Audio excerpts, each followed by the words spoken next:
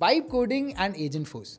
Everyone is talking about it, but no one really knows how to use it or even get started. Well, I know what I'm talking about today. It is the newly launched Agentforce Vibes, which has got us all excited to develop without writing code. I'm here to help you out and answer all your hows one by one. So let's get started. Hello everyone, I'm Sharma, your Salesforce Hulk. Agentforce Vibes is new. It is revolutionary and it is going to change the course of your Salesforce career. So obviously you should know everything about it. And the first question that you must have is how to set up this latest coding ninja so that you can start exploring its capabilities.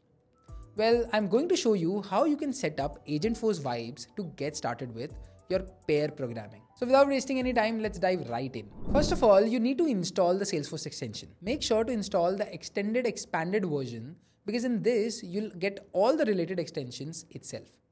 Once done, just create a project and save it on your system.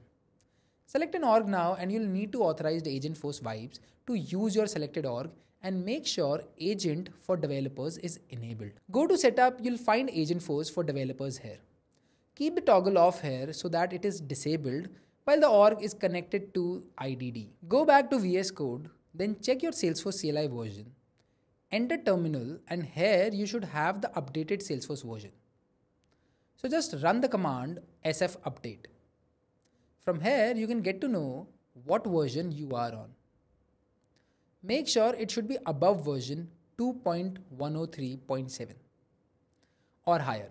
Now we need to add the agentic chart configuration with the control field and go to Open User Settings to make sure your agentic debugging log in the chat is enabled.